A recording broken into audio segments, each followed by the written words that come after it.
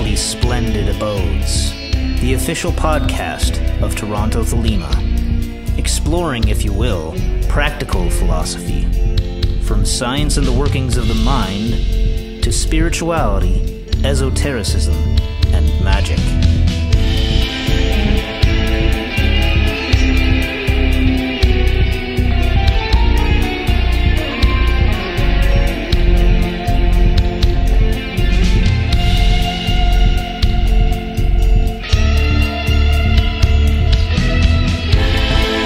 Stooping down, dipping my wings, I came into the darkly splendid abodes.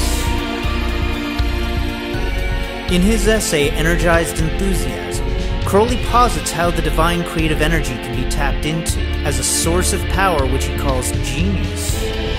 We'll delve into this elementary treatise on his theory and practice of sex magic as we kick off Season 4 of Darkly Splendid Abodes.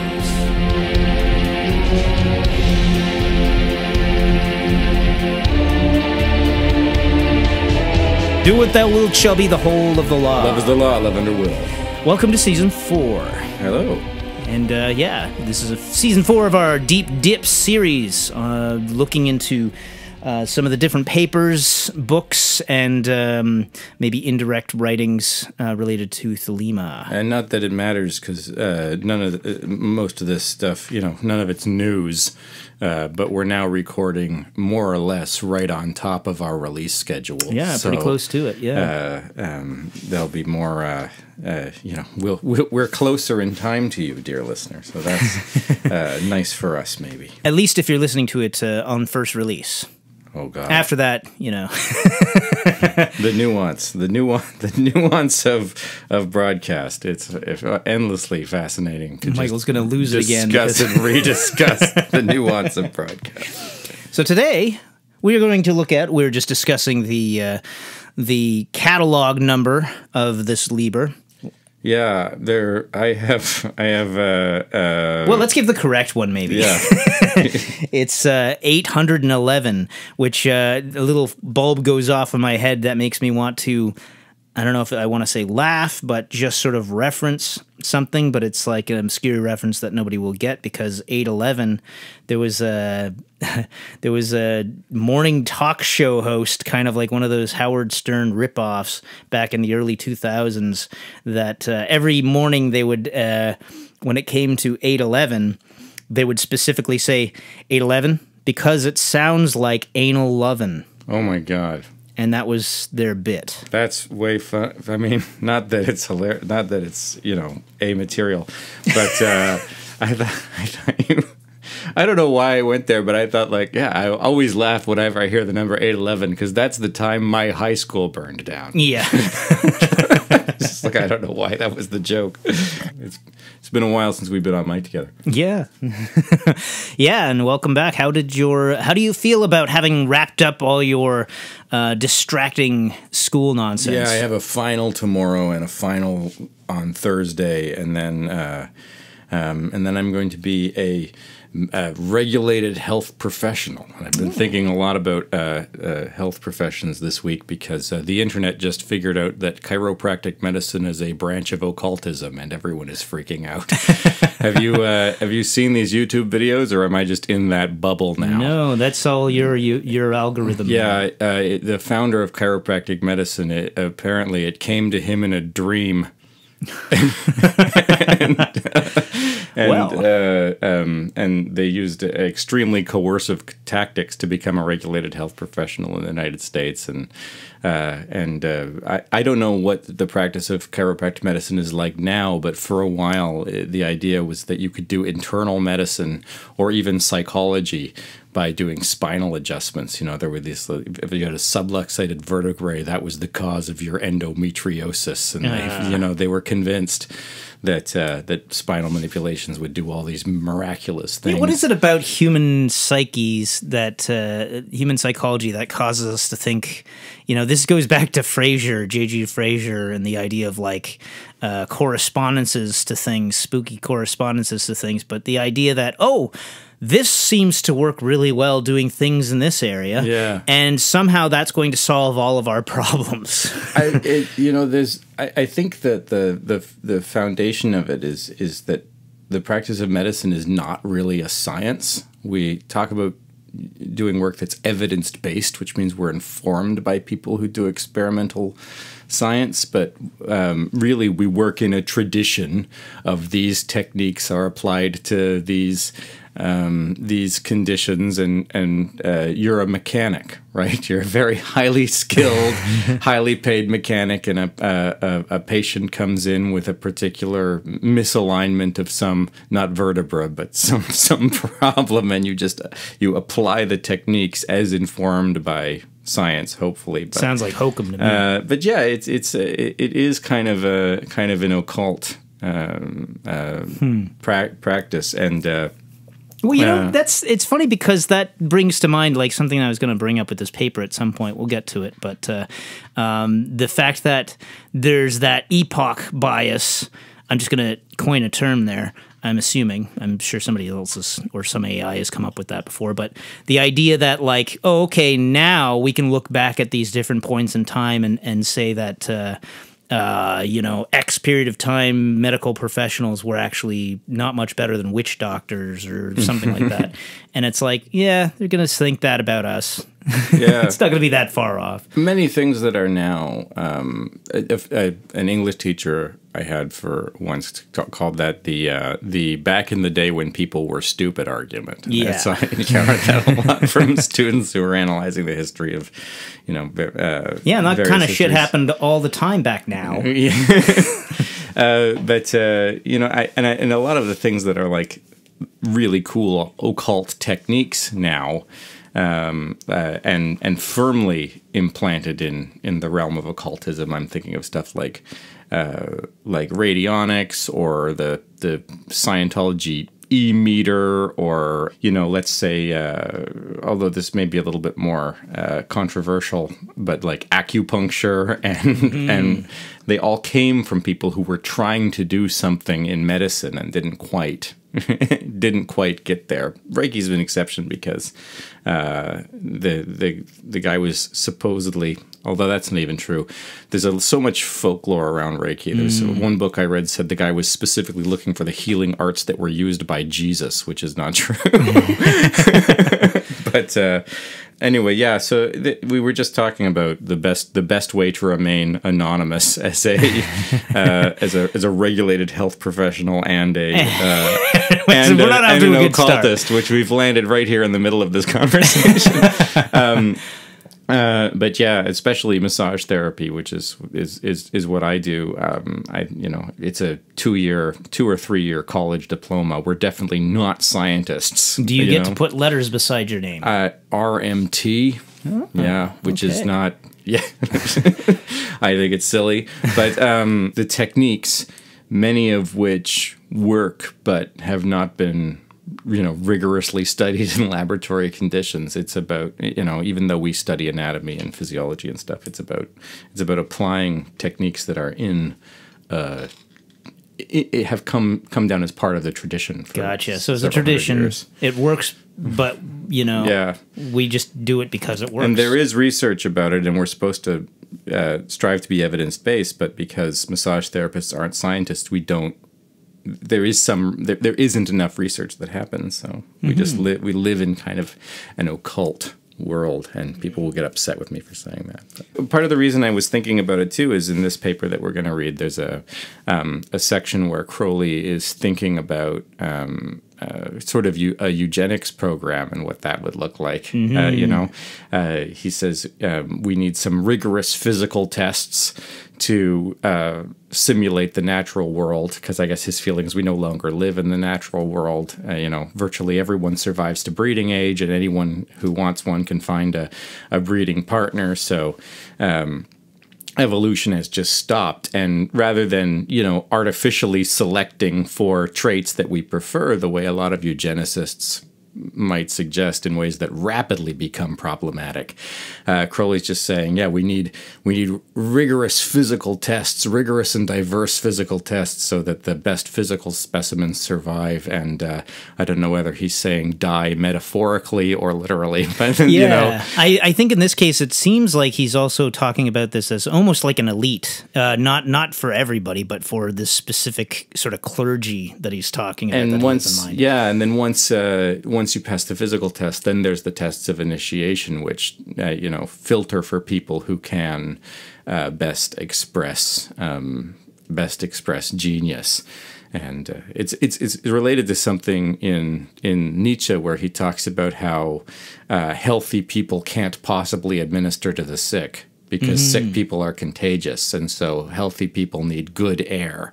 And what he means is not literally sick people, but people who are more, morally corrupt and can't express genius. You need to kind of, there needs to be an elite class that's removed from that's removed from the duty of ministering to the sick. Anyway, it's the sort of perversity of that in a way made me.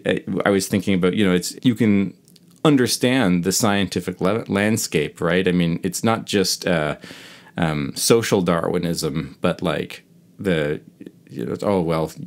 if species develop and advance and refine themselves by natural selection, and we live in a world without natural selection, then that seems like a problem. And Crowley's proposing solutions. And I think that this is one of the reasons to distance pure science from the practice of medicine. Yeah. Because this seems justified in the realm of pure science, but reprehensible in terms of dealing with actual people with actual conditions. Yeah. So, and I think there's a naivety to, this ties into what I was saying about the idea that there's that epoch thinking where it's like, oh, you can see that this is Crowley. That was a big part of his thinking in this epoch between world wars. I mean, this was before the First World War, so I guess it's post-Nietzschean, post-Darwinism kind of, or mid-Nietzschean, mid-Darwinism, I guess is more accurate. It's very much steeped in that zeitgeist. And I don't know if, now that I'm thinking about it, maybe Magick Without Tears would give us some sense if he still carried those ideas forward during or after World War II, or if the atrocities of the Nazis and their approach caused him to rethink that whole sort of program to some extent. Yeah, Crowley's relationship with Nazism is something we've kind of glanced over before, which is not a season 4 topic that I want to hit, but maybe a season 5 or 6 topic, because he sort of begins the war with some German sympathies and then ends the war. I hope we'll discover firmly on the British side. And there are things in Magick Without Tears where he's critical of Hitler in a way that's sort of like, well, this is a good idea. This is a bad manifestation of a good idea. These ideas are helpful. These ideas are not. And perhaps we can say this is why, like, he was maybe trying to get in touch with the Fuhrer so that he could offer some guidance, but which seems profoundly misguided from our perspective in the 21st century. With the benefit of hindsight, But that's the thing. I mean, you look at any ideas will inevitably devolve as they get dispersed out to the public, and they'll manifest in very crude and almost parodied form. This is one of the things that I've been watching with. You have somebody who makes intelligent statements about how things should be. I mean, I've watched this happen with, for instance, Keith 418 is in the Thelemic sphere. He'll say things that are intelligent and grounded and make sense. And then you can watch it just bounce around, from person to person on the internet. And just the way that these people parrot things, it just ends up being a gross parody, and it doesn't carry the actual sense or spirit of the thing across. Yeah. It just becomes, the same thing that feeds into mob kind of ideas, Yeah, I mean, there's no one with whom that guy can have a meaningful conversation. I mean, David Jones maybe, and a couple of others. I remember I was moderating a forum that he was posting on regularly, and I remember him lamenting this, that like present company included, like even not even myself is like, oh, like I'm so smart, but yeah, I don't exclude myself from this criticism. There's just no one available to have the kinds of conversations that he wanted to have, which to me seemed like not a great complaint, but I guess if you're a person who sometimes gets lonely, I don't feel the need to talk to people about stuff. But I think in this case, though, with this paper, this is like we're going to be confronted with a few things that are going to be the ugly aspects of Crowley that we need to confront, and we've wanted to confront, but it's just trying to do it in the right context. Yeah, I've been thinking about getting distracted by that, and because there's a core thread that is usefully pulled, and if we spend 25 minutes talking about Crowley's feminism, we may not get to the real material, although you're right, we shouldn't omit those quotations. How did you like the paper this week? It's interesting because it is the type of thing where, having read this in the past, that's one of the things that came to mind. It really shone a light on the fact that when I'll read through a paper like this, it's like there's an introversion to the act of reading that causes me to almost have, it's like you pick and choose what you're putting your focus on. So some of those things that I just chose to not pay attention to, and then other things that I did choose to pay attention to and that sort of thing. So in reading this for this, where I'm actually analyzing it and trying to assess it in terms of a conversation, it does sort of bring out those other things that maybe I just didn't, I wouldn't have thought of were in this paper until having to address them. What's the subject? What are we talking about this week? Because we've said a lot of things on the periphery of it, but what's the topic? So we're on energized enthusiasm, which is one of those terms that, it's like scientific illuminism. I think it's a brilliant term, but it sounds crazy. It sounds like a weird, cult, like Scientology or something like that. This is a paper about using sex magic techniques to contact genius. And genius in occultism doesn't mean, I've said before, that guy's a genius. It means like what we think of in Thelema as being like your holy guardian angel. Except in this paper, it also means, well, that guy's a genius. because when you're in relationship with spirit, the pure creative energy can come through. So it's a paper about what sex magic is, how it works, and how by using it to contact genius, you can channel a sort of pure form of inspiration, what we now kind of naively call a flow state or something, where you just where you're just creating without worrying about creating or giving second thought to the next line. Crowley's examples in here are all about poetry because that's his his area of study in this period. Later he'll talk about painting and stuff. But one might imagine that you could do any sort of creative work with these techniques. And the other thing is that the paper's sort of operating in a tradition saying that he believes that there is a relationship between genius and sex drive.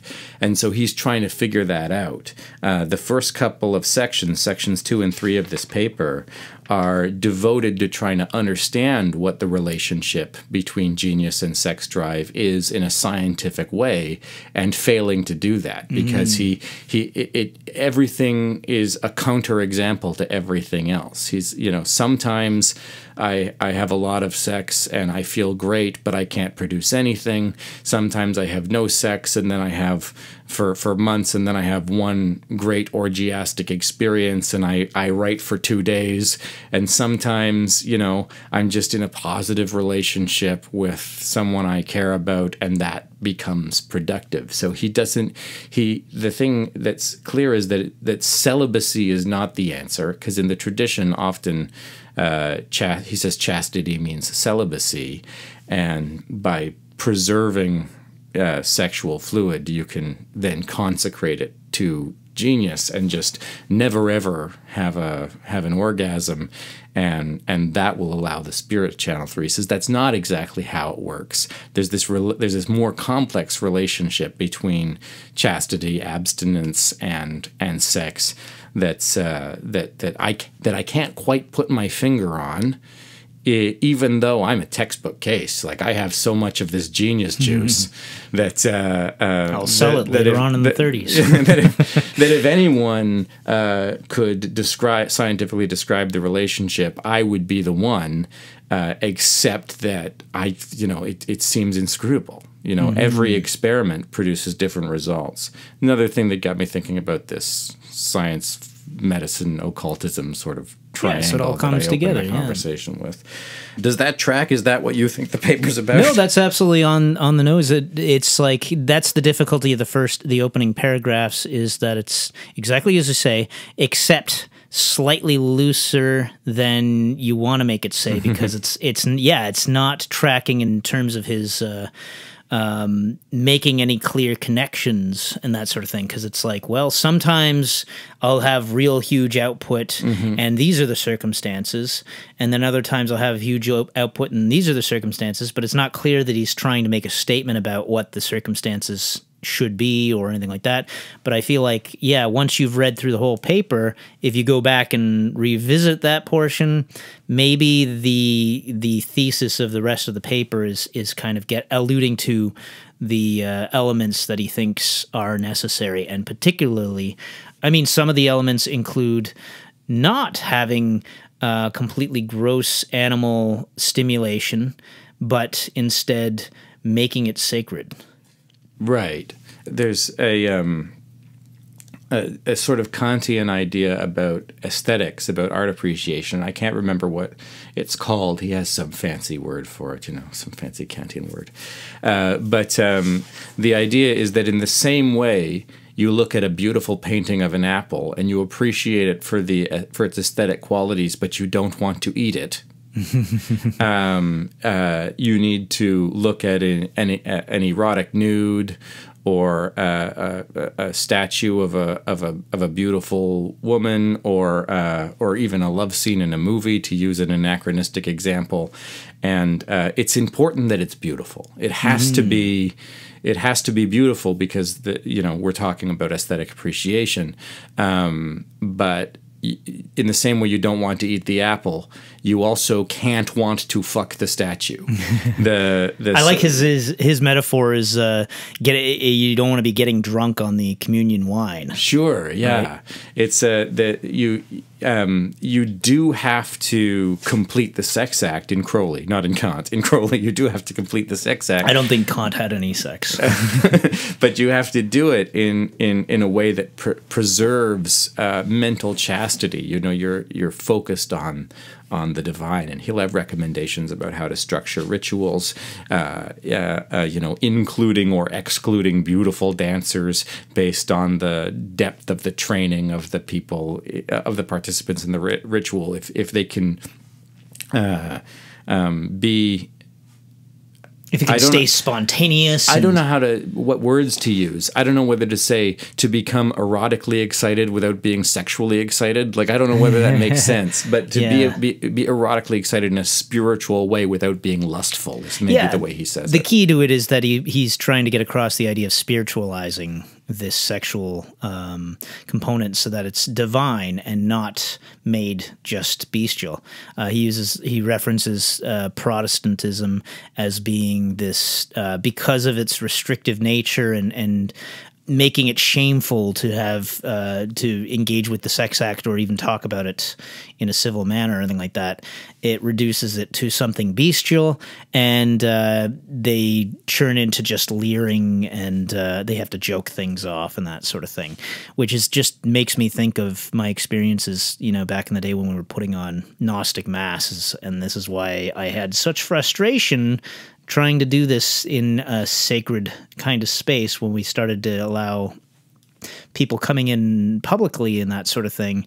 It's like people don't know how to conduct themselves. People pretend they are, liberated people who can deal with sexuality and that sort of thing, but and the Gnostic Mass is not like some kind of orgy or anything like that. It's not that erotic. It's not that big of a deal.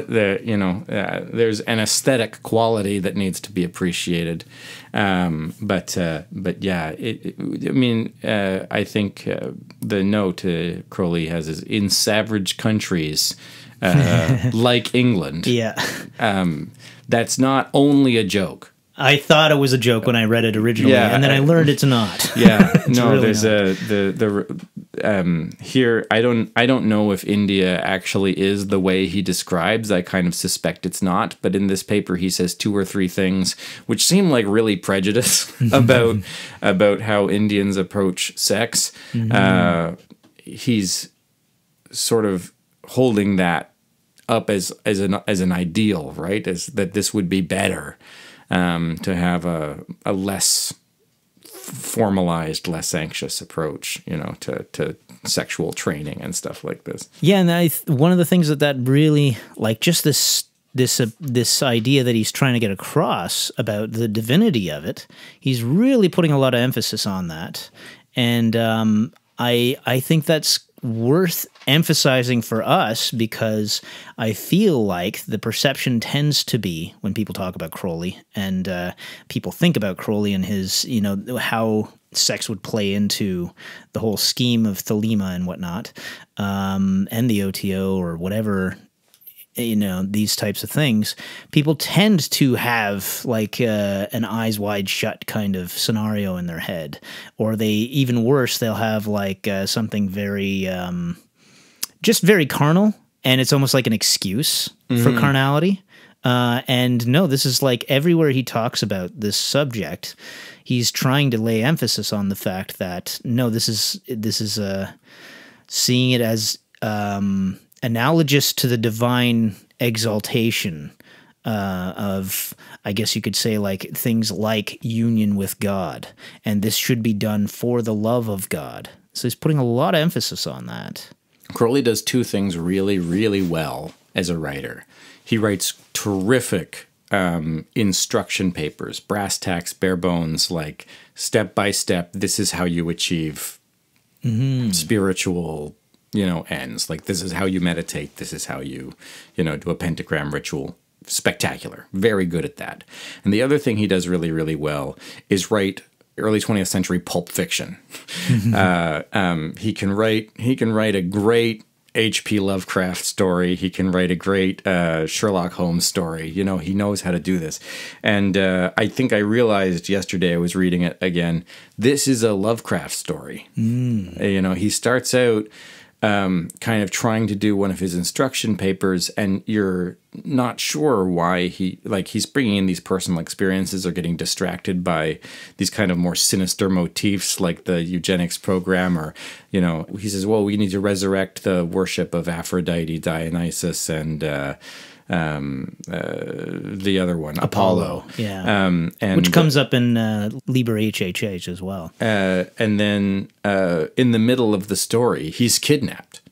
And he keeps writing, and he ends up in this like weird mansion in the countryside doing this ritual that I suspect he never actually...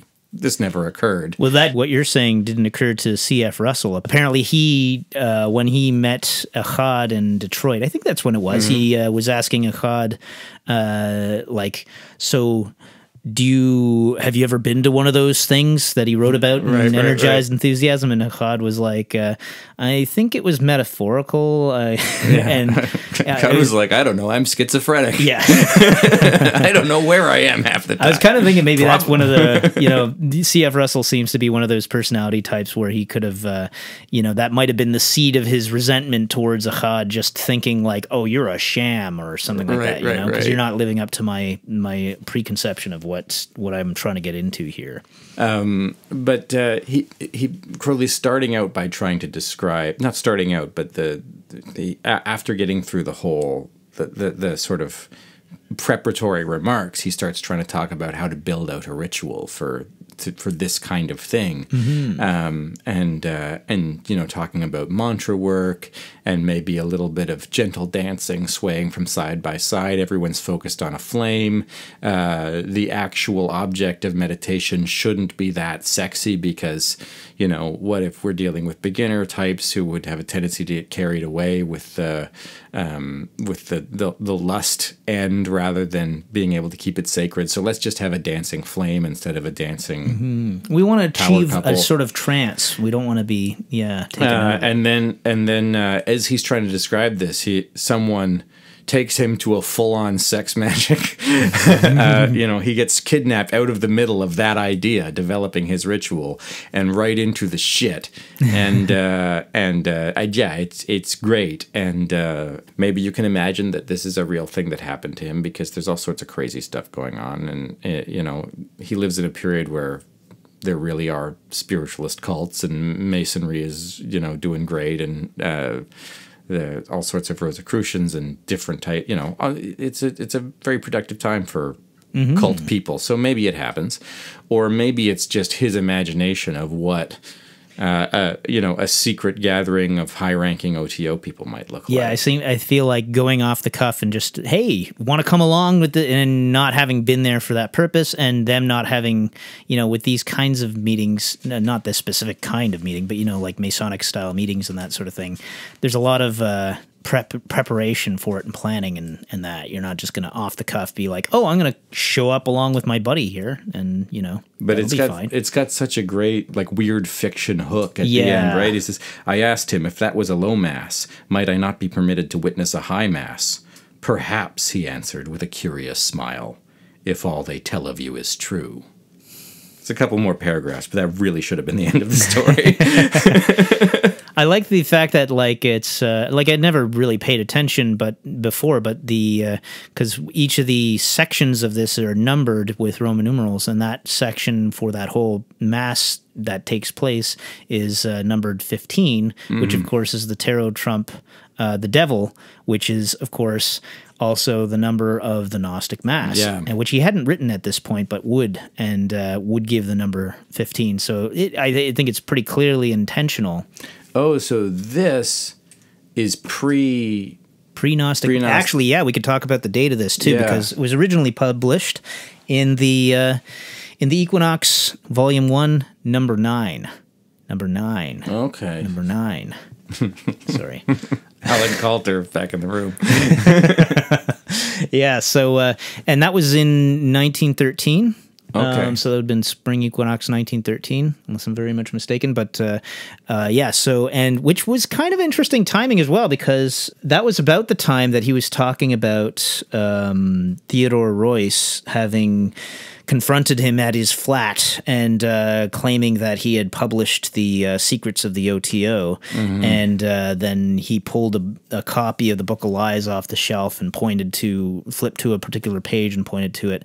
And just thinking about that now, as we're looking at this paper, it made me think, well, the timing lines up. Maybe he was, maybe it was actually Energized Enthusiasm, considering it's got so much in it that seems to pertain to sex magic and everything. But it's funny because in the table of contents as well, there's that typical Crowley sense of humor. Beside each of the pieces that are included in that number of the Equinox, there's asterisks that leads you down to the bottom of the page and says, not accepted by the English Review. And, there's other stuff, some paper on mountain climbing, and not accepted by or even submitted to the Alpine Club. Let's look. I have at the second section of this, because the first section is a dedication and an invocation. Yeah, we have a little Masonic nod again there too, with the basically IAO, the supreme one of the Gnostics, the true God, is the Lord of this work. Let us therefore invoke him by that name, which is the companions of the Royal Ark blaspheme, to aid us in the essay to declare the means which he has bestowed upon us. You wanted to skip it, and then I just read it all. Perfect. Yeah. And well, I was going to skip it because I don't have anything particular to say about it, except that it's cool to have this dedicated in the name of a blasphemy. I was talking to some initiates last night, and we were sort of discussing this idea of having a confrontation with God, daring various spirits to and challenging and the way in which, speculating about the way in which that can be helpful for various magic rituals. And I brought this up as being a cool thing where the invocation is it's not a direct challenge, but it includes in the invocation the idea of a challenge, because the companions of the Royal Ark blaspheme this whatever god they're trying to name. And I don't know whether or not you were a companion of the, the Royal Ark, that but would be a third degree, third degree Mason. But it might be, it's one of these things that's easy to pass by that little first section without too much thought. But maybe it's something to keep in the back of our heads, because IAO, or Yao, as the god over this work, and also keeping in mind that correspondence of the final mass at the end of this, where it's number 15, which is the devil card, and there's the devil card obviously has immediate superficial connotations, but there's also deeper doctrines to it, especially sexual doctrines and that sort of thing. So that more or less solidifies my hot take that ritual didn't happen. I think what I'm thinking now is that what probably happened is that he was writing this, this kind of Algernon story, Algernon Blackwood story, and as an ad for his cult, like maybe trying to get people into the AA, and has this thing where it says, a friend of mine will give you the address if you want to inquire, and that the Gnostic Mass fulfills the promise made by this piece if it hadn't in fact been written yet. So that would be. And may very well, I can't remember exactly when the Gnostic Mass was written, but it may have been written at this time, and he may have just still had it under wraps, and this is his sales pitch for it. So. The divine consciousness, which is reflected and refracted in the works of genius, feeds upon a certain secretion, as I believe. This secretion is analogous to semen, but not identical with it. There are but few men and fewer women whose being invariably androgyne, who possess it in any time, in any quantity. Let's get the casual sexism out of the way. Few men and fewer women who possess genius. The women who do possess genius tend to be androgyne. He's trying to find a biological basis for this for this fluid which feeds the higher genius. We've looked at this in Liber Samech before, talking about the little drop of dew which would inspire the campaign of the Holy Guardian Angel to sort of take over your whole soul and heart. And there's some spiritual organ very much like the male gonad, which produces a fluid very much like semen, which is where this little drop of dew comes from. And he's not saying it's impossible for women to have this, but there's some biological reason, he thinks, for this to be more common in men than in women. Later on, he'll also talk about cultural reasons, which is why women tend not to express genius, which I think people will find a little bit more relatable. But and I was going to sort of do an apologetic saying like, no, this is the same thing like that Madame Beauvoir says in Second Sex, like women can't, women don't have projects. They have, they aspire to marriage because society just, that's all society offers them. But there really is also a biological component for Crowley about the difference between the ways men and women express genius, and he says here why women just tend to have less genius. So yeah, I mean, this is like allusion to the solar phallic nature of Thelema, essentially. So, yeah, I don't think you can avoid the basic idea that that's one of the core aspects of Thelema. You can certainly dance around it and that sort of thing, but I don't know. It's there. But I mean, there are women. Crowley initiates women into the OTO. Crowley initiates women into the AA. There are women who attain K and C. Crowley thinks of the Scarlet women with whom he takes up as being, his initiators. If he doesn't have someone of a superior degree to sort of train him up to the next level, then he will learn from a sexual partner to train himself up to the next level. So whatever this biological component is, it doesn't become a bar to initiation, except Crowley says in Blue Lodge Masonry, where he says women are just biologically incapable of performing the secret of the third degree, whatever that is. But I think, women have organs analogous to the gonads, and they can produce spirit. They can possibly produce spiritual fluid analogous to whatever this spiritual fluid is. So we don't have to worry about this too much. But this is the premise here, that the genius is going to be fed by this sort of spiritual sexual fluid. So closely is this secretion connected with the sexual economy that appears to me at times as if it might be a byproduct of the process which generates semen. That some form of this doctrine has generally been accepted is shown in the prohibitions of all religions. Sanctity has been assumed to depend on chastity, and chastity has nearly always been interpreted as abstinence, but I doubt whether the relation is so simple as this would imply. And so we're trying to build this relationship by tradition, right? So it's not, Crowley's saying this is not my innovation. There's a long tradition of seeing magical force as being somehow tied up with the generation, the preservation, the retention of sexual fluid. And my innovation is simply going to be that it's not pure retention that it's required. It's some relationship between retention and expression, and that it's the production of seminal fluid that creates this other type of fluid that feeds genius. So it needs more research required. We need to study this sort of process.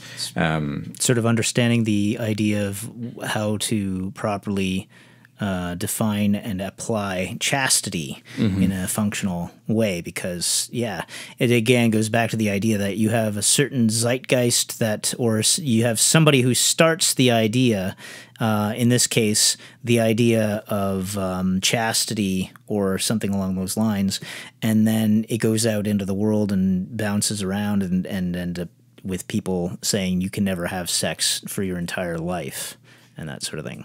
I wonder if this is why women's mysteries also end up being sort of tied to menstruation and the sort of life cycles there, like that there's this, maybe during the follicular phase is when they express their creativity in the same way that it says men express creativity by the production of semen, that the generation of this kind of the analogous sex cells in this is the thing. I'm a little loath. Element. I'm a little loath to dismiss too quickly the idea that there's this phallocentric kind of core to this theory, even though it's not like he's implying it heavily. I guess he's saying it outright without saying it outright, in a sense.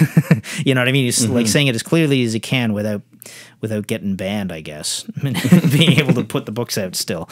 But it does seem important, and it does seem like this is his theory. It's the core of his theory. So it's kind of like we have to have that clarity on what the theory is, so that we can see that the way that he builds up the elements of the experiment to test the theory, being the ritual that he's describing, that sort of thing.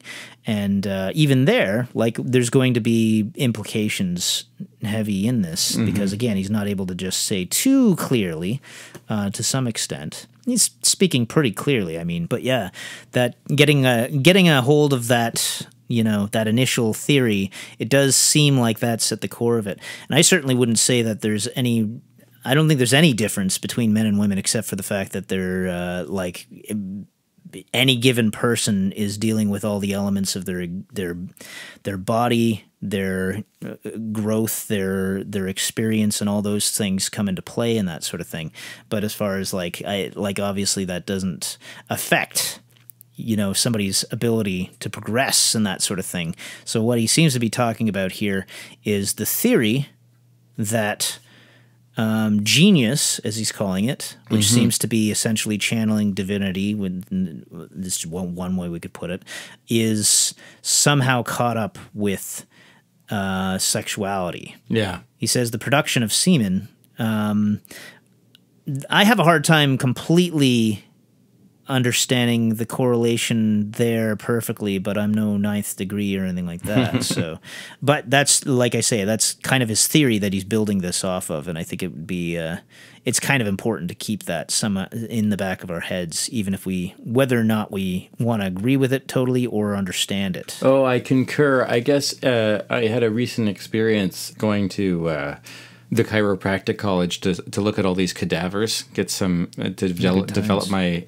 anatomical knowledge. So they just had all these people just lying on tables, and you could wear gloves and put your hands in them. I got to hold a human heart and a human brain, and you know, see the way the nerves move through the thigh or whatever else. And there's the anatomical laboratory, and adjacent to that was a small museum, just one room.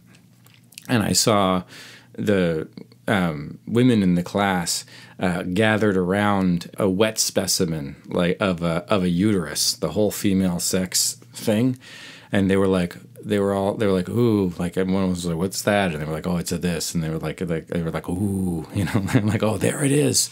They were just like, it was without realizing it, they had assumed an attitude of worship, like reverence. And I thought that if I had seen someone's dick and balls, just like there's no way, like, in the world that I would that I would be struck in that way. And well, they are on the outside of the body, so it's a little more accessible, I guess. But the way in which women have this kind of ongoing and profound relationship with their sex organs, because they're always, you know, either in pain or in pleasure or in some sort of complication, and it really sort of struck me the way they were able to see, you know, a mummified uterus and be like, whoa, yeah, and like and have this attitude. And I thought, and so this paper on the you know, using mechanical means to generate genius, it's obvious that would be associated with semen production, because we sort of have to use mechanical means to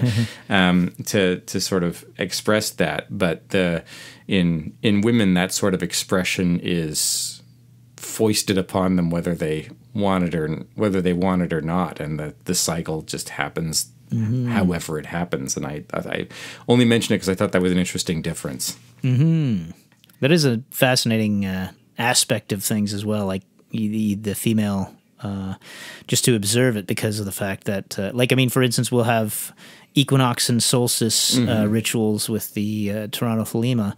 We have the god forms of from Resh, which are Kefra, Tum, Hathor, and Ra. And we always open it up, and you know, there's always that sort of sense of like, well, we don't want to assign gender roles or anything like that, so we'll allow people to be whatever role they want to be, and not try to hoist something on somebody. But without fail, the women always want to be Hathor, right? So there is that reverence for female divinity and just femalehood. Is there anything else you wanted to look at in these first 3 sections? Because to me, it just seems like a list of different experiments and different results, and it's all very, very disparate. But if you had seen something else that was worth quoting, I would like to know that. Yeah, I think in part 3, it's just sort of like referencing the fact that this massive store of energy that's available. He's, he prefers to extend. He says, extend my connotation of man rather than to invent God, which is one of those questionable kind of, well, not questionable, but it's one of those questions of whether you want to see this force as coming from outside yourself or coming from within yourself, but just finding that your within yourself is bigger than you understand currently. Mm-hmm. Yeah, no, I think that's Crowley's always doing things by convenience, and there is an attempt in here somewhere to try to build some sort of an ontology. And I find it totally inscrutable, and maybe this is where it is. But yeah, he sort of thinks it's like, okay, it's like an ontology of a metaphysics of genius, and it doesn't seem related to his other his other metaphysics, and I can't work out what he's saying, but yeah, it's in, and the reason he says he prefers not to call it God is that other people are calling it God, right? I mean, we know, and he's Thelema, when he's writing papers for beginners, and this is not a 9th degree OTO paper, this is something for public consumption. He always tries to just deal with the facts of the case at hand without making any big guesses, any big leaps into the the mysteries. It's like, okay, so no, you're going to do these practices, and then you're going to be able to express genius, but don't worry about whether it's God or not. Just maybe it's your subconscious mind or something spooky like that. I guess the facility of that is the fact that it's like what he's always trying to do is to demonstrate or discover that this idea it's like a reproducible occurrence. So it's like in the same way as any phenomenological fact that we would scientifically analyze. So rather than it being something reliant on some outside being, we ought to be able to recreate it within ourselves. And that's kind of one of the theories going on in this. You wanted to keep coming back to the idea of madness as a as a gentle thread, and all that stuff you sent me last week from Martin T. Starr and the Thelemites about W.T. Smith and the Thelemites. Yeah. Is it by Martin P. Starr? Yes. Is that why I'm getting mixed up? All that stuff you sent me about just Akkad having like someone else's diaries about the diaries of Akkad that we read, and how he really seemed to be having a complete psychotic episode. Yeah. And Crowley, communicating only with Akkad by correspondence, didn't grab this right away, like didn't notice. And there's that telling thing in Akkad's diary where he says, like, sold all my possessions and went to meet the great beast in New York. For some reason, he didn't seem happy to see me. And I think Crowley probably encountered this several times in his life, where he was teaching someone mysteries and everything seemed to be going fine, and then that person had a complete psychotic break, and he sort of complains about his, like, if I have any magical power, it's the power to cause crisis. Even his gardener at Boleskine, who supposedly committed suicide or something like this, that maybe part of the reason he gets so focused on rationality and trans-rationalism and, like, making sure people understand logic principles and don't make too big leaps and, like, stay skeptical, at least in the beginning stages, is that he's seen way too many times one person have one profound insight and go completely off the rails in a way that is sort of indescribable unless I can't say it any other way, like, unless you've had family members with schizophrenia, you don't know what this picture actually looks like, and it's just obviously immediately like, oh, that's not great. So and that's actually touched on in this little section as well, just briefly the fact that this genius can, when it's ordered, it manifests as genius. Oh, that's true. Let's read that since I went on that huge tangent. Exactly parallel, nowhere meeting is the case of mania. Nowhere meeting. Exactly parallel, but nowhere meeting. A madman may struggle against 6 trained athletes for hours, showing no sign of fatigue. Then he will suddenly collapse. But at a second's notice from the irritable idea will resume the struggle afresh as ever. Until we discovered unconscious muscular action and its effects, it was rational to suppose that such a man was possessed of a devil. And the difference between the madman and the genius is not in quantity, but in the quality of their work. Genius is organized, madness chaotic. So that's, but the way the spirit kind of moves through a mad person is analogous to the way we hope genius will move through a healthy person, a robust person, creating actions. He says unconscious muscular action, which I think is not exactly right, but creating activity removed from ordinary conscious monitoring. You behave without. You write without thinking. You behave without. I'm struggling to write a bit for the newsletter that's on the rational mind and that sort of thing, and kind of this is pertinent to that, just because it seems like, well, the rational mind is there, and when you have this force coming through, it can be very explosive. It can be very throw things out of whack and that sort of thing. So if you don't have an ordered rational mind, even if you do, this can be very, in the case of Occult, I think he had a very ordered rational mind. But it can very easily reassemble itself, taking that explosion that just came thundering through and reassessing reality based on that to include that. But then it very quickly falls back into a sort of mechanistic operation.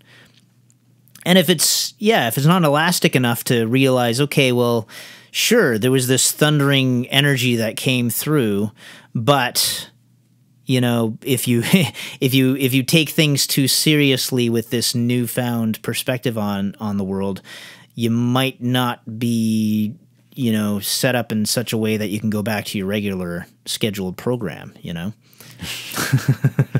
So we have our twin premises here now. Genius is fed by a fluid, a spiritual fluid, which is analogous to semen and a byproduct of the premise that creates semen. And so if you want to have greater and greater access to your own genius to be able to do creative work, then you need to start studying this relationship. And Crowley finds it inscrutable. He says, to sum up, I can always trace a connection between my sexual condition and the condition of artistic creation, which is so close as to approach identity, yet so loose that I cannot predict a single important proposition. And so now in chapter 4, he's going to start trying to predict important propositions. And he says that he's going to do this with reference to tradition. He's going to do this academically because he's failed to do it scientifically. He says the Greeks say there are 3 methods of discharging the leaden jar of genius. These 3 methods they assign to gods: Dionysus, Apollo, Aphrodite. In English, wine, women, and song. Or sex, drugs, and rock and roll.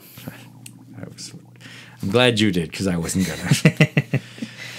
I think last season I was complaining a little bit that people didn't know what spiritual work was. That it seemed like sometimes people just thought like going to the gym was something they were doing for their spirit, or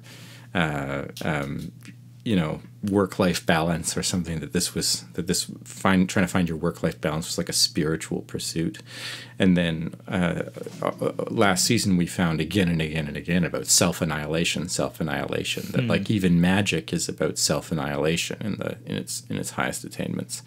And so something we should say before we get too far into it, he says an hour and a quarter into it, is that this paper gives you a clue about what magic is for in the Thelemic conception, because Crowley talks very, very little about the kind of grimoire magic that gets you money, houses, and rare philosophy books, or like hot dates and whatever else. That's true, yeah. But this is a paper explicitly about prophecy. And we know Crowley can kind of do prophecy, right? He's got all of the Class A writings and stuff, channeled works of poetry or whatever.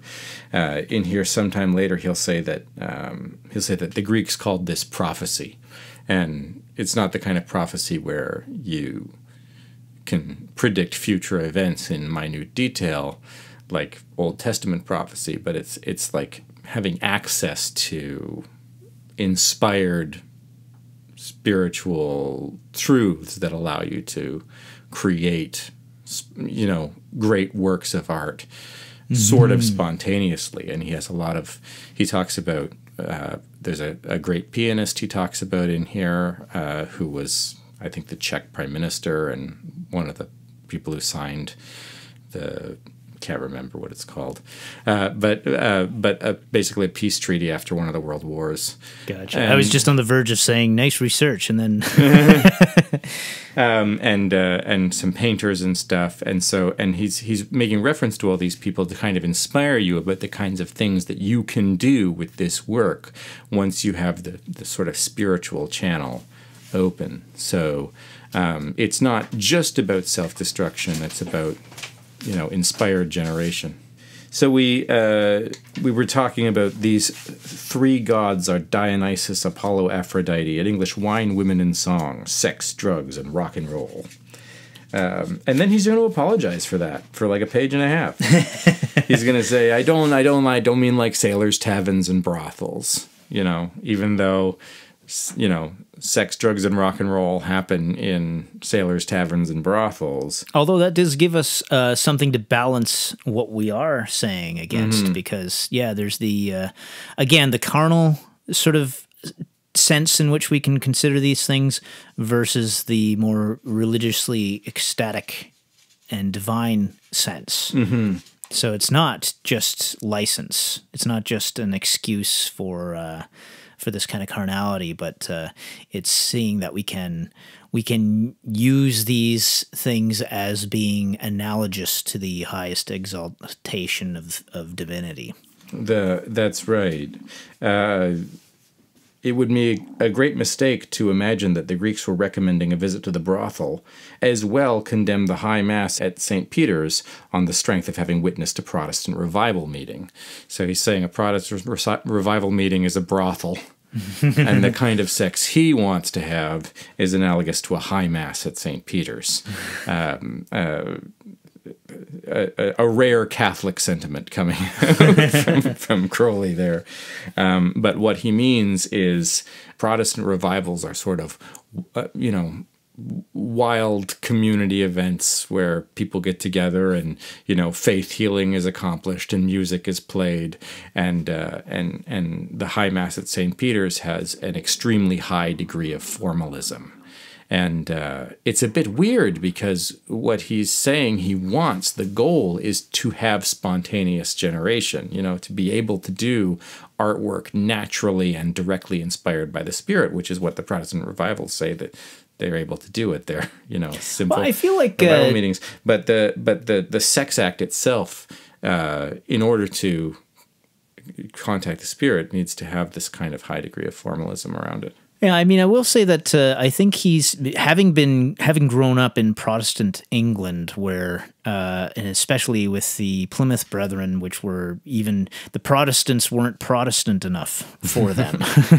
There's this destruction of all the things associated with Catholicism in the sense of like symbols, statues, all the magic ritual that was in the Catholic Mass. I think I get the sense Crowley's constantly sort of appreciating that aspect of Catholicism that still does magic ritual, and that's what he's probably seeing is in this High Mass is this real exaltation of the highest magic ritual that has potentiality there. He still thinks it's corrupted, it's still spoilt and stained by all the problems that come with the the Catholic Church and all of its politics and all that sort of thing.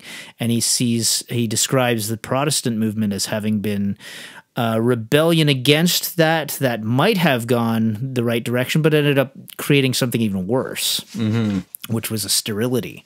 So the sense I get whenever he's referring to Protestantism, I feel like it's him having grown up in this extremely hoity-toity, uptight kind of environment where there's a repression and a shame. Like we don't discuss the SQ, the sex question. We put it in initials. Is that what SQ stands for? Yeah. It's in here a couple of times, I think, isn't it? Yes, it is. So that helps. Yeah. I didn't know what that stood because you for. don't say it or spell it out in full in polite company. What's the question? Just the subject, I think. It's like, are you having it?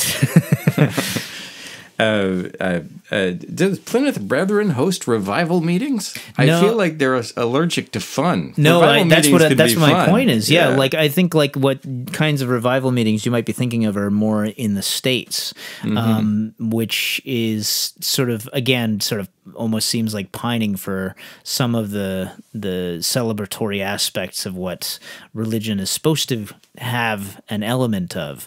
But I think in Protestant England, I don't think you see so much. I mean, I could be wrong. Maybe I'm totally misunderstanding. But like I say, I think from Crowley's perspective, he's seeing it as the Protestantism as an extremely repressive force. Which I don't think that that's a problem. I just when he said revival meeting, you're right. I imagined sort of a very American phenomenon, and there's Plymouth Brethren in Canada today too. Oh, yeah. And I don't know if they the people who landed at thing. Plymouth Rock, they were it was the whole idea of Protestantism.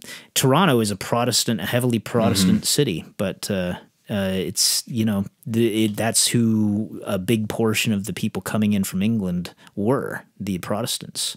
That's what we inherited from them. So now sex is justly hallowed in this sense that it is the eternal fire of the race. The sexual act being a sacrament, it remains to consider in what respect this limits the employment of the organs. First, it is obviously legitimate to employ them for their natural physical purpose, but it may be allowable to use them ceremonially for a religious purpose.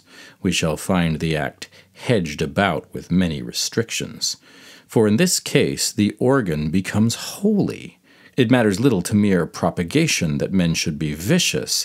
The most debauched rogue might, and almost certainly would, beget more healthy children than a semi-sexed prude, so the so-called moral restraints are not based on reason, they are thus neglected, but admit its religious function, and one may at once lay down that the act must not be performed. It must not be undertaken lightly and foolishly without excuse. And this is something I didn't notice before, but I read Jerry Cornelius's latest book on sex magic, when he talks about, if you're going to dedicate yourself to these sorts of practices and allow sex to become a holy thing, then doing sex sometimes in ritual, but then sometimes just for fun, casually, blasphemously. At least his perspective was that Crowley's perspective was that it didn't work, and that a lot of Crowley's not secret teachings, but oral teachings around sex magic were about really, really maintaining the sex act as a sexual kind of temple, isolate, and that you couldn't just once you started doing sex magic, sex for fun was almost off the table. You needed to discipline and dedicate yourself with regular practice to the kind of detachment that Kant is talking about when looking at an artistic nude. That's very contrary to what everybody who talks about Crowley tends to say as well. But I don't know. I can't evaluate Cornelius's claims at all, except that when I read these 3 paragraphs, it seems to be saying some of the same things, right? Yeah, certainly what Crowley said was more in line with that. So there's all kinds of stories about people having known him in real life or met him. I think a lot of them are apocryphal, but and some of them are just the types of things where you get, you're one of those uptight Protestants maybe, and you end up like being very scandalized by just the very openness to talk about sex or something like that. So here's what I was saying earlier about the appropriate use of magical force and where spiritual practice kind of comes into play in life. He says, we may once lay down that the act must not be profaned. It may be undertaken for the direct object of the continuation of the race. I have a little numeral 1 next to that paragraph. And 2, it may be undertaken in obeyance to real passion. For passion, as the name implies, is rather inspired by a force of divine strength and beauty, without the will of the individual, and often against it. I'm the casual or habitual, which the Christians call idle use, or rather abuse of these forces, is what constitutes their profanation. All personal considerations must be banished utterly. This is, we banish utterly the personal considerations, but respond to passions. Yeah, the fact that all personal considerations must be banished utterly. That seems like that's directly what I was thinking of earlier when I was saying that this is like contrary to what most people think of when they think of Crowley's attitudes about sex. I think people use it as an example of, or an excuse to do the hippie thing.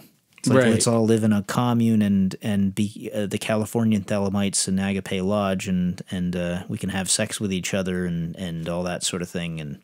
And Crowley was critical of them.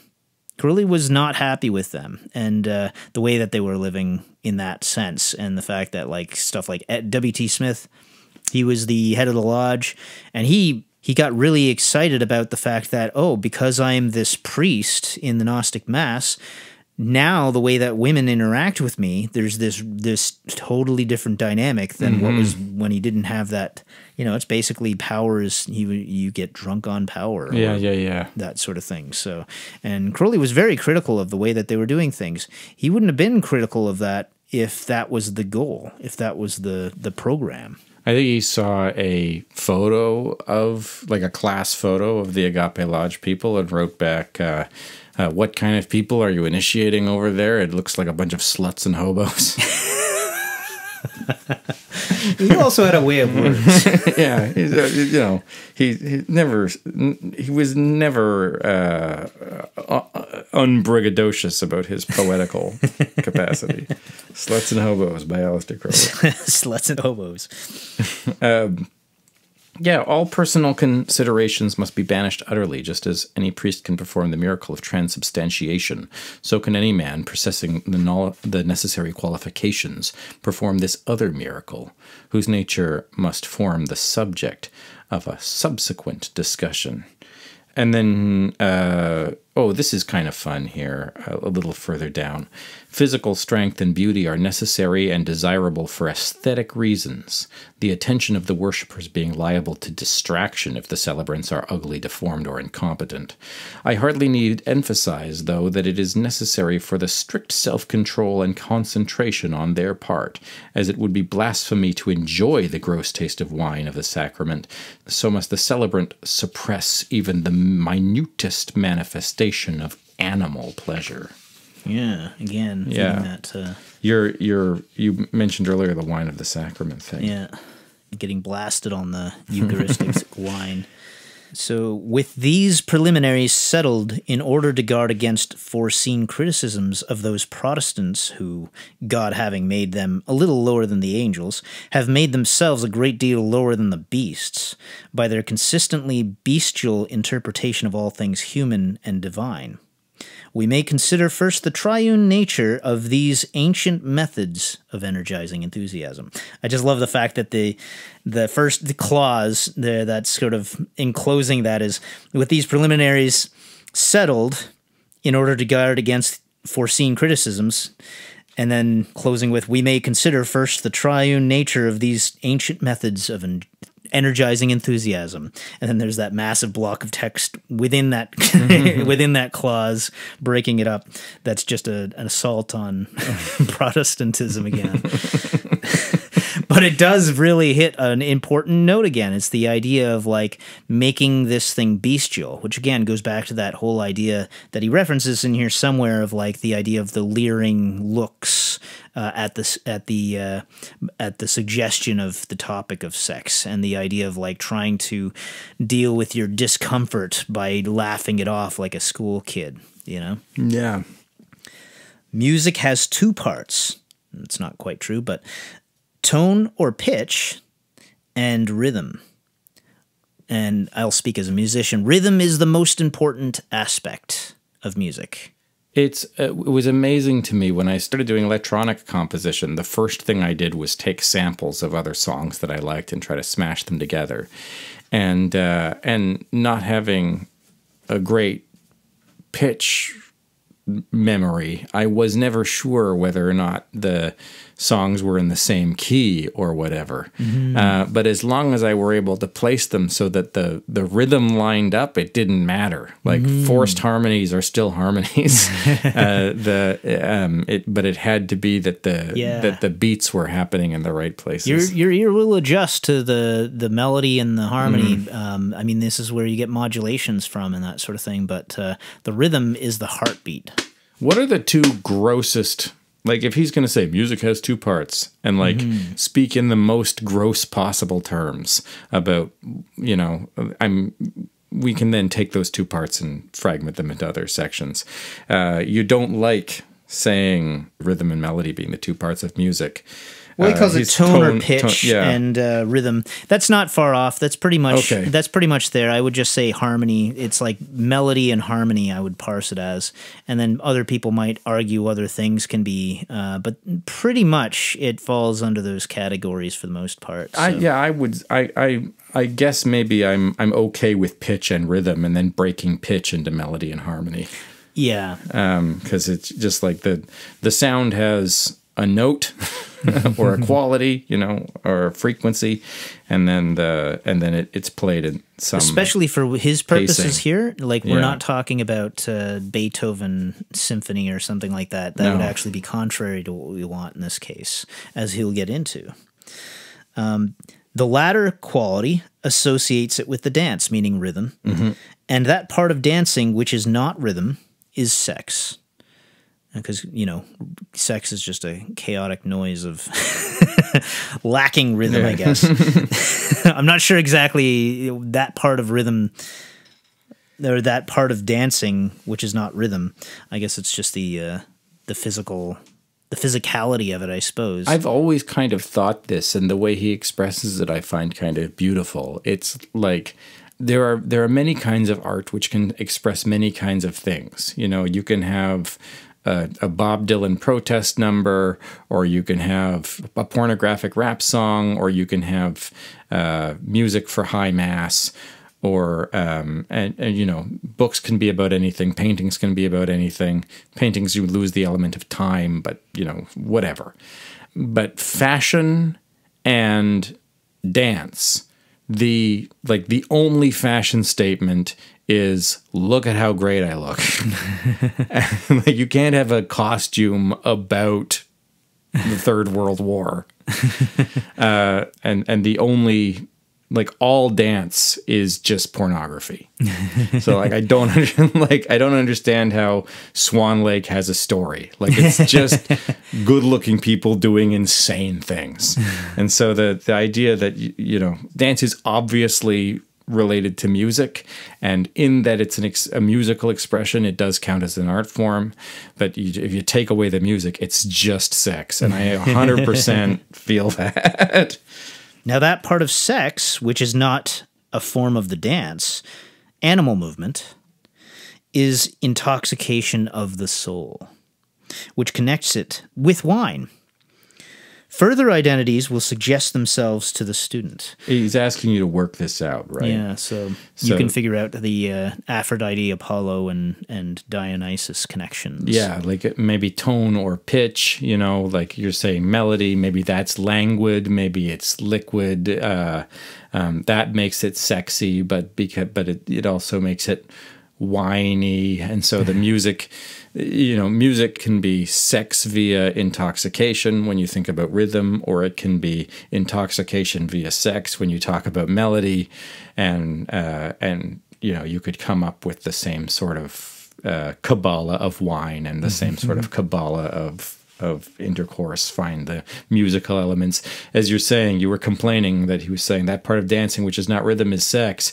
Well, it's as if sex isn't rhythmic, but like that's another way out. It's like, you find the music in sex by realizing the rhythm and melody of it. So, and this will start to feel like it's attacking each of the levels of the human organism in order to distract and align them in a sort of form of trance, I suppose. So, like he goes on to say, by the use of these three methods in one, the whole being of man may thus be stimulated. The music will create a general harmony of the brain, leading it in its own path. The wine affords a general stimulus of the animal nature, and the sex excitement elevates the moral nature of the man by its close analogy with the highest ecstasy. So we're taking the mind, the body, and I suppose you would say the soul, and we're giving them all things to do. We haven't actually said the word in any of these quotations, so we're getting away with it in this podcast. But Crowley's use of language is a little bit idiosyncratic. When he says orgy, he almost never means sex with multiple partners.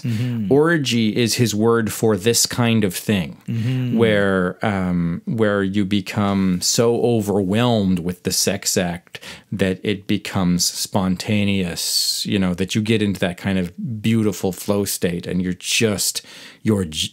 not second guessing yourself or thinking about what to have for dinner, or it becomes meditative. You're just fucking. And his use of the word moral is similarly interesting and idiosyncratic. He talks about how practicing resh teaches moral lessons, or this idea of the moral character being elevated by the elevation of sex, or people don't become moral agents until they hit puberty. And we came up with a way of reconciling that to the more colloquial use of the word moral. But he has some very particular ideas about the word chastity, and about the word moral, and about the word orgy.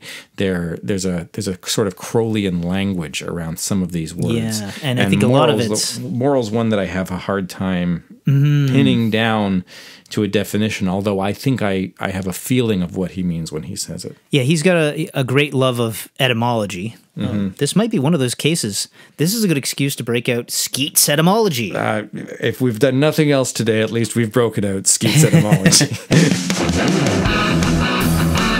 when you're clicking the Skeets. We're talking etymology. Skeet's etymology is the... I know we've... mentioned this probably previously at some point when I mentioned the fact that I got this, but it's Crowley's actual beloved etymological dictionary that he would go to, so he would always reference it, particularly in Magick Without Tears. I remember it, but I don't know if he referenced it earlier years or anything like that.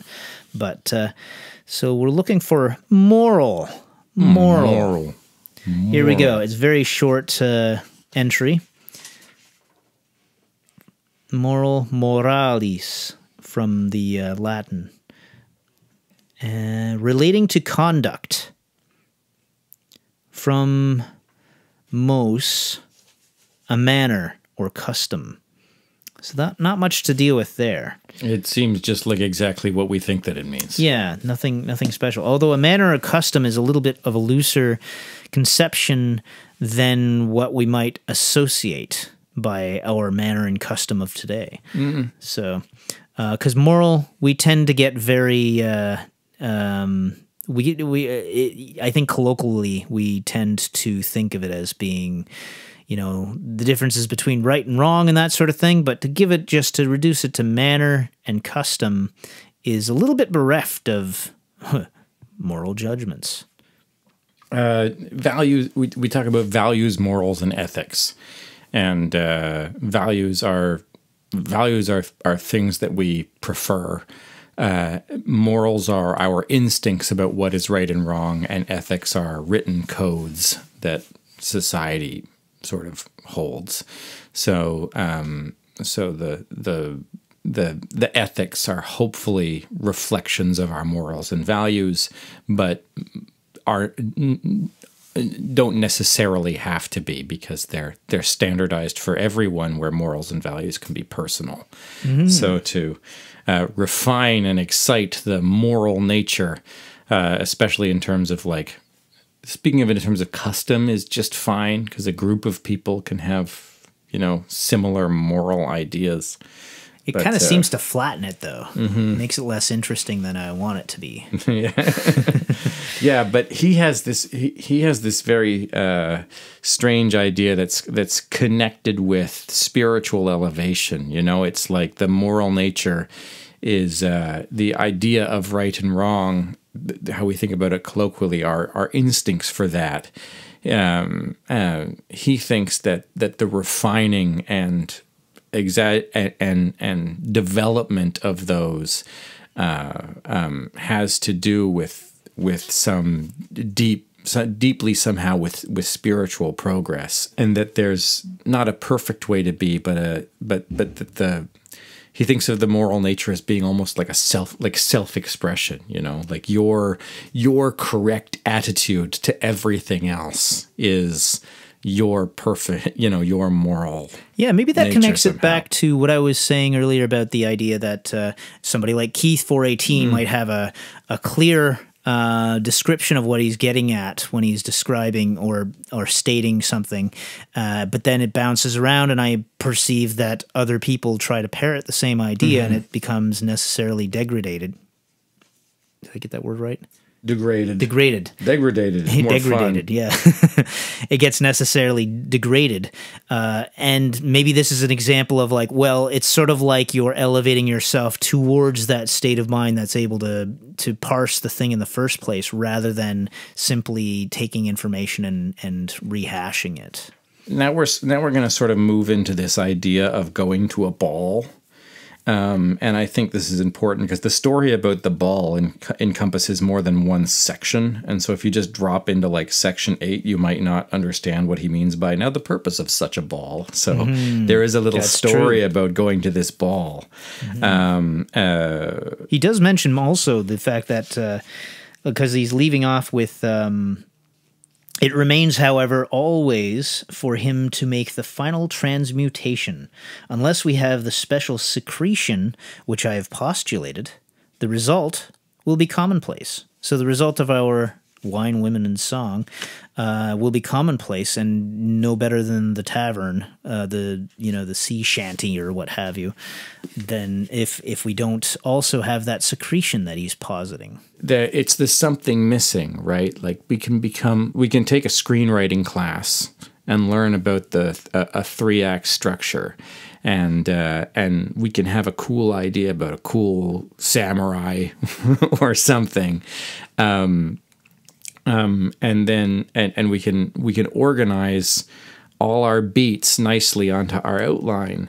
But then when we start writing, we either get inspired or not. Mm-hmm. And we can use any technique in the world to try to tap into that deep inspiration. But sometimes it's available and sometimes it's not. Mm-hmm. And the idea of this paper is to use magical techniques to figure out what's missing. And for Crowley, this spiritual fluid analogous to semen is the something that's sometimes missing, and we're developing the way to proceed. So that's helping us to realize that this is not simply a matter of creating the trance itself. Yeah. The trance itself is part of the mechanism to to achieve the goal. I am surprised to learn that there is no semen anywhere in Hollywood. They don't have any ports? Not the. Well done.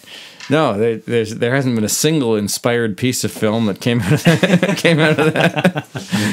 It's come out of Hollywood in 40 years.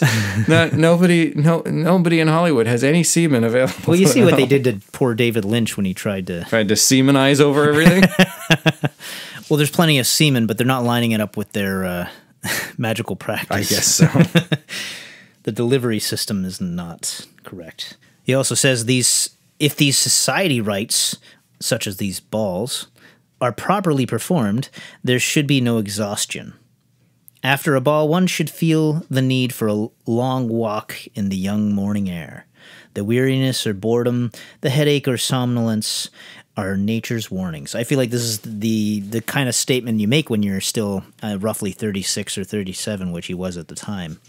As you become a middle-aged man, it becomes less desirable to have to be walking around in the morning air. Well, he deals with aging very soon. Now, and so he's got a couple of different operations he's going to start describing here. There's the ones we talked about earlier where he's going to talk about having a candle flame and a group of congregants swaying back and forth gently, listening to a mantra, and the intensity of this experience gradually escalates until everyone sort of has a spontaneous spiritual orgasm. You know, they don't ejaculate, but necessarily, but they could, I suppose. But the ritual comes to a natural sort of climax, and he says this is very inspiring for the beginner because it gives them a glimpse of the kind of like. Yeah, and then also there's the more formalized ritual that he'll in the Lovecraft story that ends. But this is something that you can sort of do by yourself in sort of mundane circumstances where you sort of go out into the world to have very tactile, sensual experiences, you know, and you expose yourself to hopefully not literally expose yourself to wine. Metaphorically, hopefully not metaphorically, expose yourself to wine, women, and song in public places, and derive from that the sort of spiritual inspiration. Allow yourself to be swept up by, you know, whatever's happening in the Sailor's Tavern or the public ball. Which is nice, too, because it does sort of remind us that these are sort of natural phenomena, I guess you could say, basically, by which I mean not, I think, there's that funny thing that happens in our heads sometimes where we feel like, no, religion has to happen in a church in order to happen at all. And it's like, well, if these spiritual kind of ideas actually have any root in reality, then they can take place potentially anywhere in reality. Have you seen this movie that is called Babylon? I think Margaret Robbie and some guy. Sounds pretty familiar, but I haven't seen it, certainly. One of our heroes is like a butler at some party. And there's the first hour of the film is this party getting totally out of control. And the butler and this other attendant kind of fall in love as the party disintegrates around them. And then they don't see each other again for like 10 years. But the disintegration of this party is the sort of springboard that gives them both their glamorous Hollywood careers. And it's just this kind of thing. It's like, you know, you all go with a considered idea about having a particular kind of experience, and then at some point there's the celebration hits a critical mass and you just lose control. And, you know, everyone's mingling and drinking and having a good time, and there's nice conversation, and you know, it either becomes a bacchanal or it doesn't. But the idea is that it's up to you. It's you don't rely on the party to do the party thing. You have to show up with the correct attitude, ready to participate in that kind of a thing, and then go home with the inspiration or not. Yeah, I guess there's that the inspiration or the spiritual experience, the sort of this sort of explosion that can happen. He's talking about it in this bacchanal kind of scenario, in a ball or in a designed ritual kind of experience and that sort of thing. But he also does reference, for instance, what was his name? Brother Lawrence. He says in quotes, who's a monk in the 1600s who. I read up a little bit about to find out about, and he was, people would reference him at the time for being a very sturdy kind of person on the outside, but then you get to know him and he's very, a lot of kindness and a lot of this deep spiritual insight and ideas about union with God and that sort of thing, closeness with God. Yeah, what Crowley says about him, that he was in constant communication with the Holy Spirit or something, is basically the only thing I was able to find. After Brother Lawrence died, someone wrote a biography of him saying that he was in constant communication with the Holy Spirit. And so he's just this avatar, the exemplar of what it's like to be in constant communication with the Holy Spirit. What I read, there was an interesting anecdote that really stuck out to me that I think is kind of a quieter, in a way, version of this kind of insight or experience, where because his big moment when he got taken with the idea of this closeness to God was he was involved. He was a soldier in the 30 Years' War in the middle of the 1600s, and he on a battlefield. There's a raging battle going on, clearly, obviously, people being hacked to bits and all that sort of thing. And in the middle of it, there's this barren tree, a bare tree that's just standing in the middle of the field. And it occurred to him that in a few months, when the spring came, that tree would be blooming. And in the midst of that whole battlefield and everything that was going on, that suddenly gave him an insight into God's presence. And that was a tipping point for him, and that kind of experience, it's like that comes to mind as being kind of profound. That's lovely. Let's finish where we started with eugenics. Now, I am certainly of the opinion that genius can be acquired, or in the alternative, that it is almost a universal possession. Its rarity may be attributed to the crushing influence of a corrupt society. And he speaks more specifically about women later on, but this is the counterpoint to the, women are uncreative because of something biological. He says, now, genius either can be acquired or it's almost a universal possession. He says it's rare to meet a youth without high ideals, generous thoughts, a sense of holiness, of his own importance, which being interpreted is of his own identity with God. But every serious or spiritual thought is made a jest. Poets are thought soft and cowardly, apparently because they are the only boys with a will of their own and a courage to hold out against the whole school. Boys and masters are in league as once were Pilate and Herod. Honor is replaced by expediency, holiness by hypocrisy. And so we live in a culture that crushes poetic instinct and sex instinct. And so this idea of cultivating genius by restoring the rights of Bacchus, Aphrodite, and Apollo, which to Crowley look suspiciously like first a eugenics program and then a sort of initiatory program. He also says that such a picture is not likely to be painted. We can only then work patiently and in secret.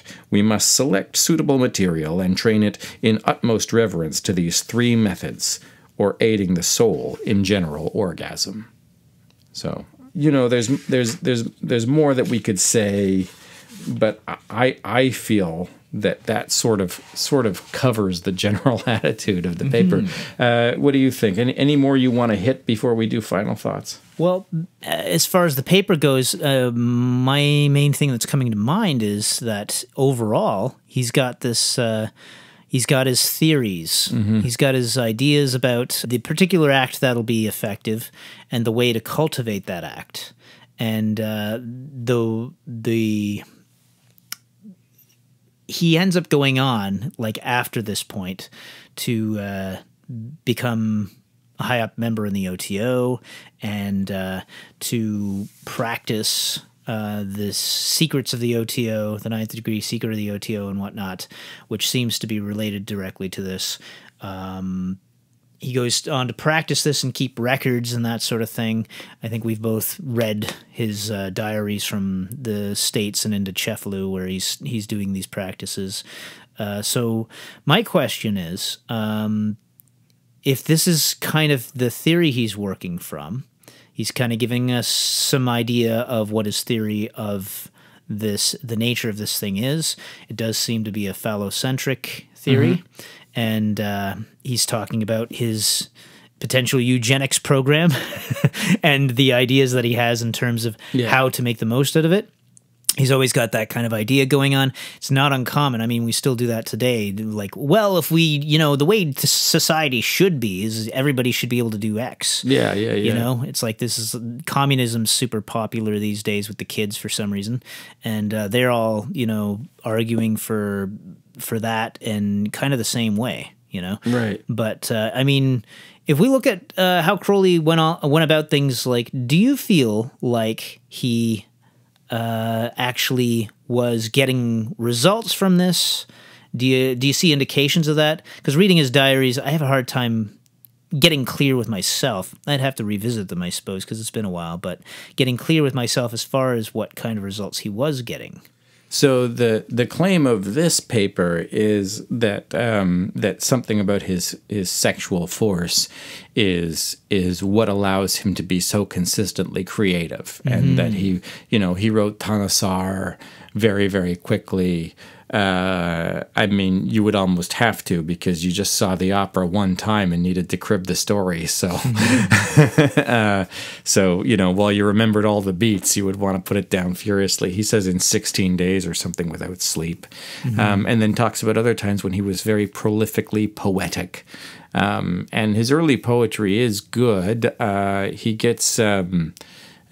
ends up wandering into spiritual territory too often, kind of, and trying to give magical instruction in the middle of what should otherwise be, you know, a purely aesthetic experience. But I think as a master of verse, he's as good in his early writings as sort of anyone, in terms of, you know, knowing how meter works and knowing how rhyme scheme works, and being incredibly prolific. Yeah. You know, like the amount that he was writing is pretty amazing when you consider, you know, most of us, when we try to be productive and creative and that sort of thing, it's kind of pulling teeth sometimes. But if this is his main boast, that he's able to use sexual energy to attain creative inspiration, and that results in mad productivity, where he can just write endlessly without eating and sleeping. And,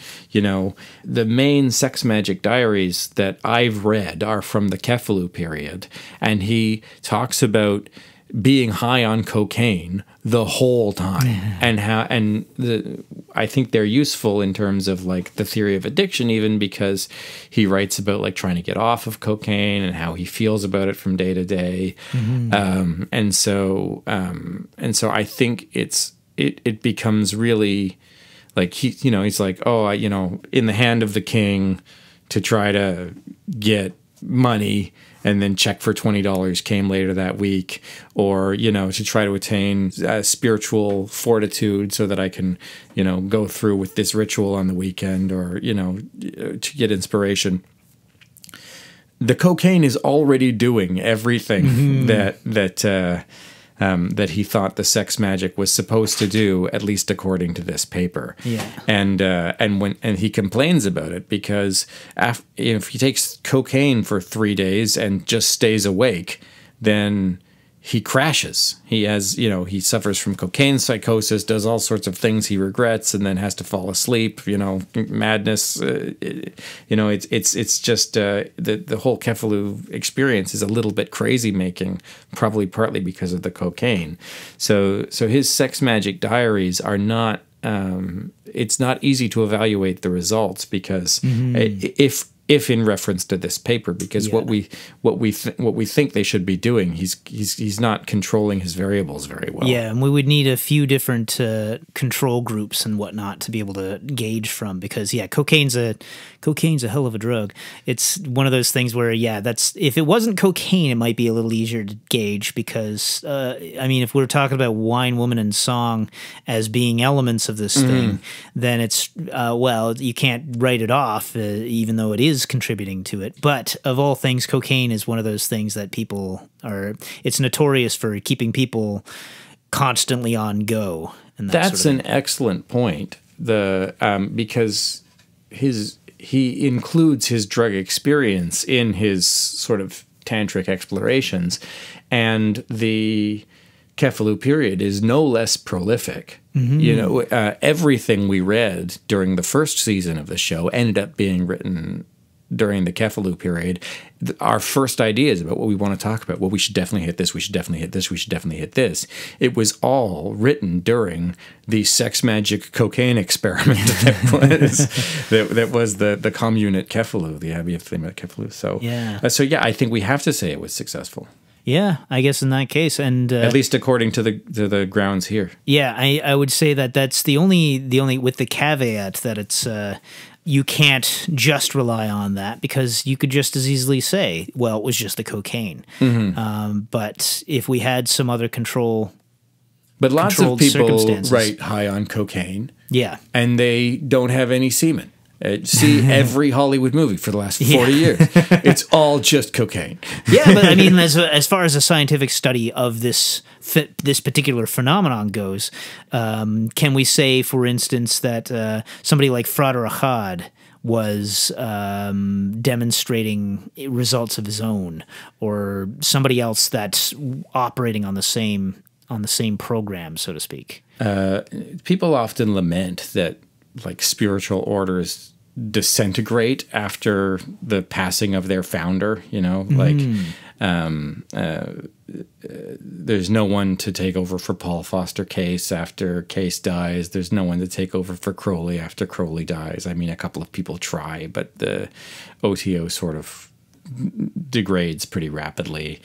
And people complain.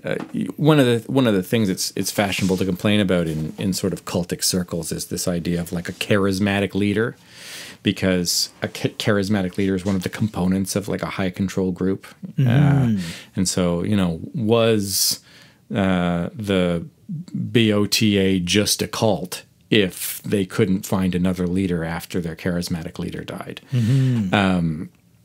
And it's a fair question. Like I do think Crowley was a cult leader, at least sometimes. But he was also an incredibly highly realized spiritual being who'd done a significant amount of meditative work. He was maybe the closest thing on earth to a living saint at the time that he was living. And I don't know if anyone on earth has matched his attainments since his passing. I mean, we've only had 100 years or something, less than that, 80 years of people trying. So the fact that there would be no successor in place. I mean, imagine if someone were an Olympian and then just like founded a school, and then nobody who came to their skiing school ever wanted to go skiing.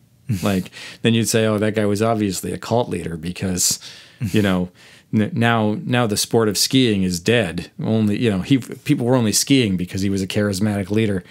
So, it's just the skills are hard to develop and difficult to understand, and nobody really gives it the old college try.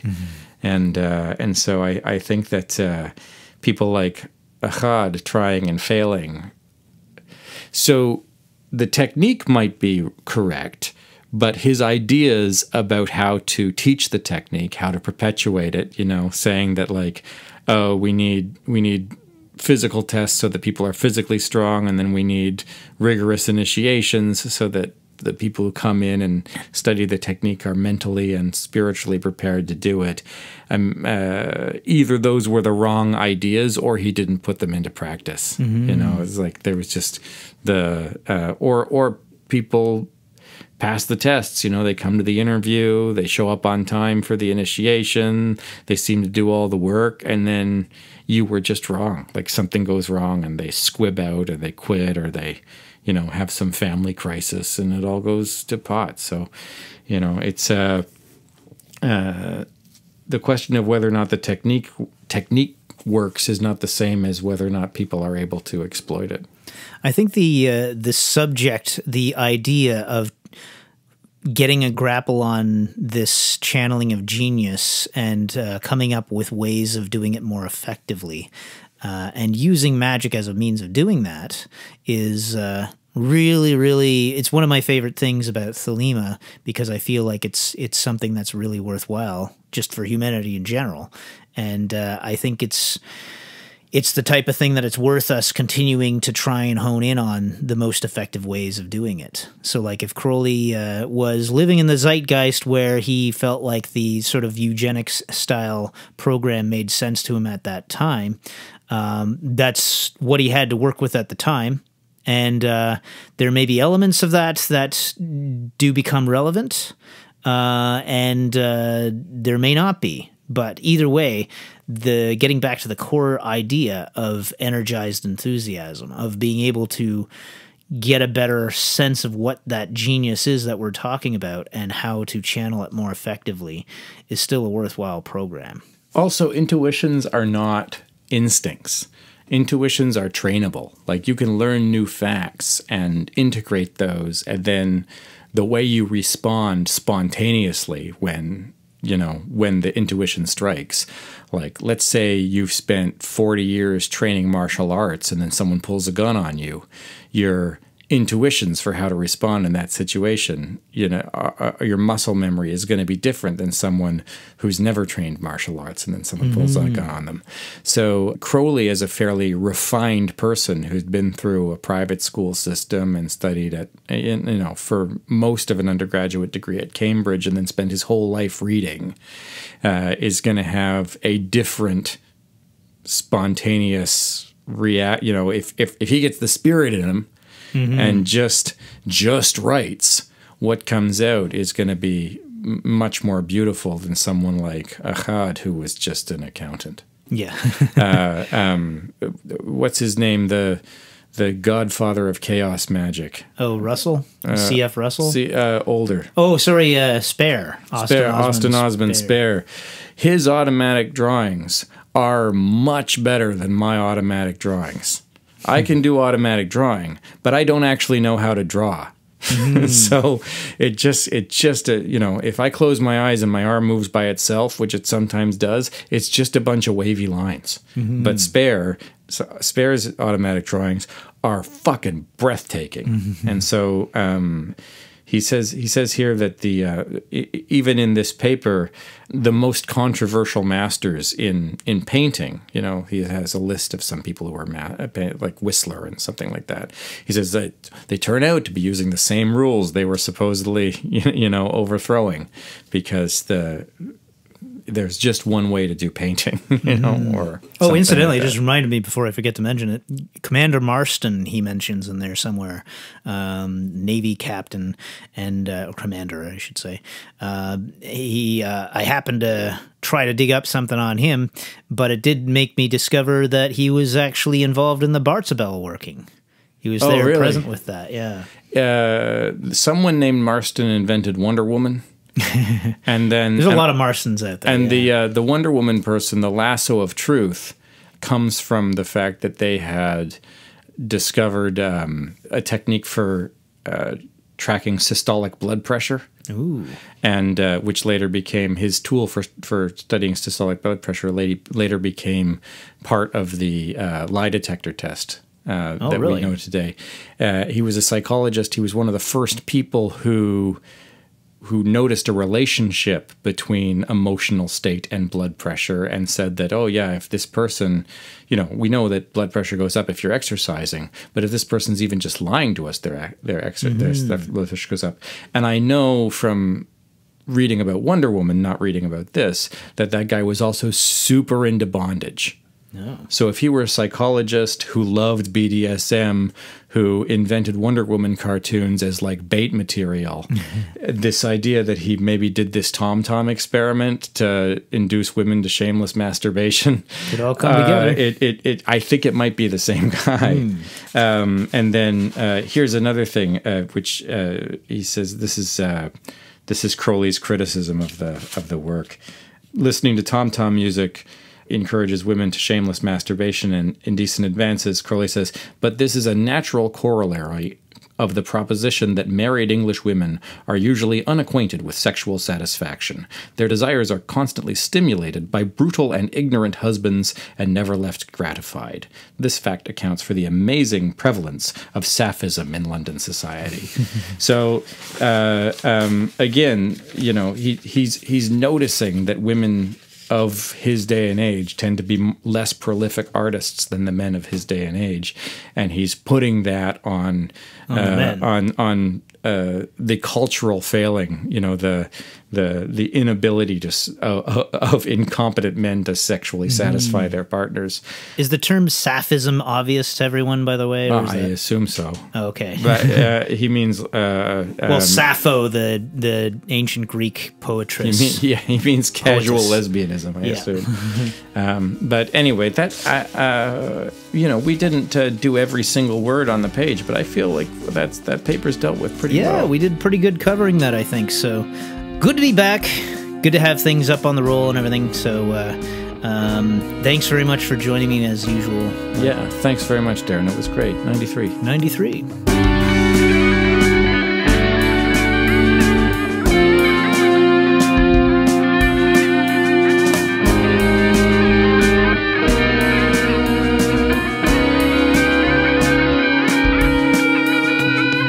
Thanks for listening. Look for Toronto Thelema on Instagram, Facebook, and YouTube. Watch for events in the city. And join us again in the Darkly Splendid Abodes.